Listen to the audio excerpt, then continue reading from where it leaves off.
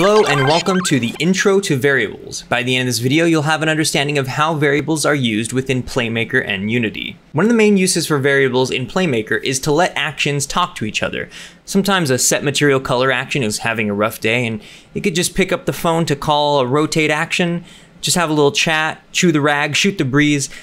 Talking it out can really make all the difference in your day. But also, actions talk to each other by one of them storing information in a variable and the other accessing that information for its own purposes. Let's make a character controller to see how variables can be shared between actions. So let me just delete this. We could start from the top.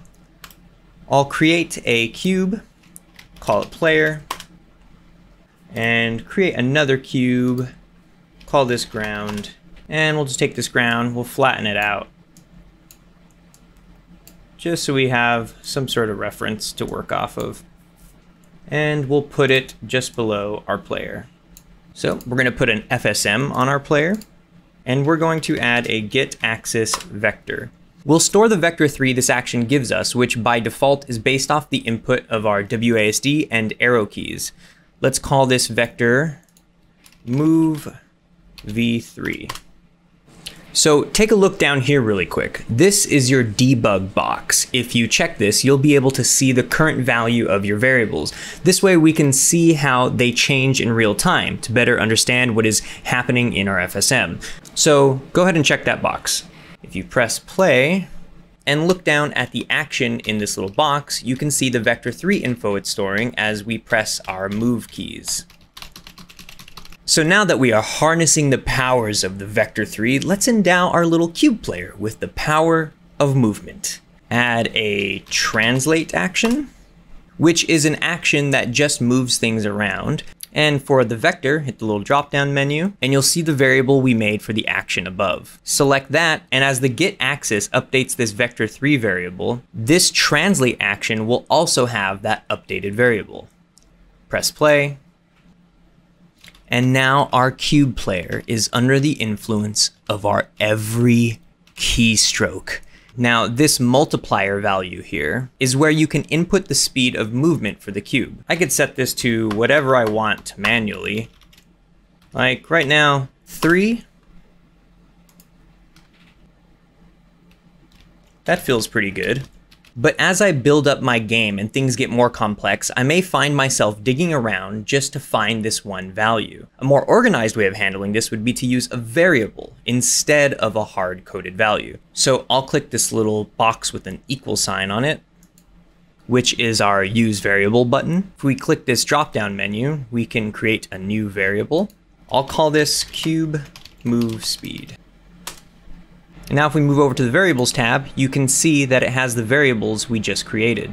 This example happens to be a float variable, and you can see the type listed next to it. Down here, I can enter the value I want it to have. So I'll put in 3. If I run the game, you can see that I can move around just fine. And if I wanted to come back and change the speed, I could just go to my variables tab, find the variable, and change the value. I'll change it to 15. Really get this thing flying around. Hit play. And yeah, nice and zippy. Maybe a little too zippy. The thing I love about float numbers is that they're rational numbers, so you can really dial it in here. Maybe set this to 14.9. Let's try that. Oh yeah, perfect. Perfect. The other reason you should love variables and ask them to marry you is because they can be referenced from multiple places and changed over time.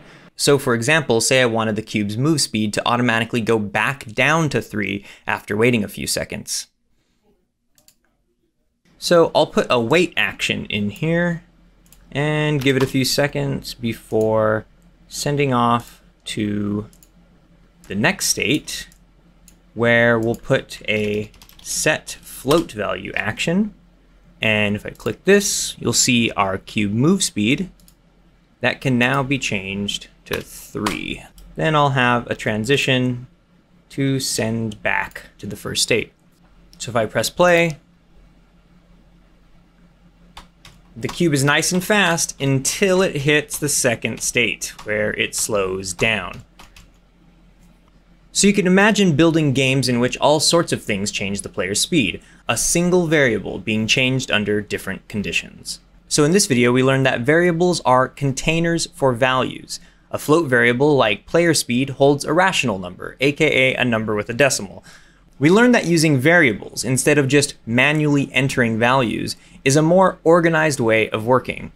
We learned that manually entering values is called hardcoding. We learned that changing a variable in one place can change that variable in all other places it exists. Be sure to check out our other videos to learn all the various features of Playmaker. Links to more learning resources are in the description.